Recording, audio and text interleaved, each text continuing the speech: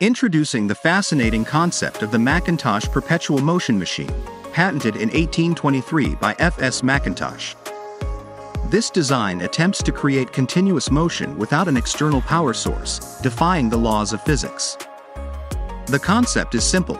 A metal ball moves inside a grooved track along the wheel. A strong magnet is positioned at the lower part of the wheel to attract the ball, pulling it downward and creating an imbalance. This imbalance is expected to cause continuous rotation.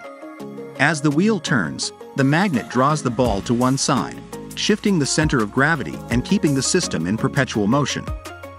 This idea suggests that the imbalance will keep the wheel spinning indefinitely.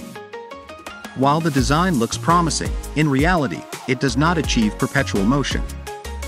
The ball eventually stops due to friction, air resistance, and the magnet's restrictive pull.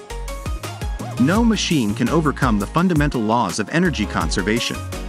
Now, to visually represent this concept, we present a 3D model created in AutoCAD, showcasing the structure and working principle of this fascinating but ultimately unworkable perpetual motion machine.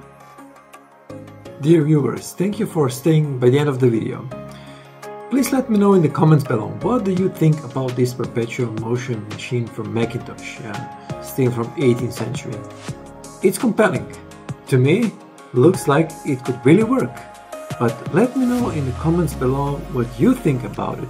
Is this just another attempt to fool us with some special trick?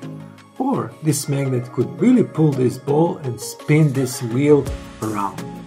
I'm really interested in your thoughts. Thank you for watching, and we see you in the next video.